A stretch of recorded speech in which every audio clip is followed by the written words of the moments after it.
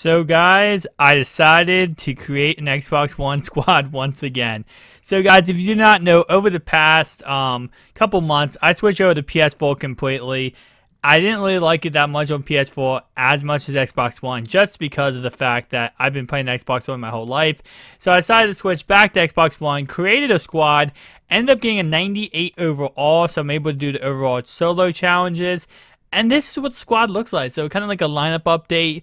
Of course, I did go for a 98 overall. I was trying to go as high as overall as I can. So that's why, of course, I have Willie Brown here in the slot, which is going to, boost chemistries and stuff like that. So in a way, this is the cheapest 98 overall you can get. I'm probably going to try to go for 99.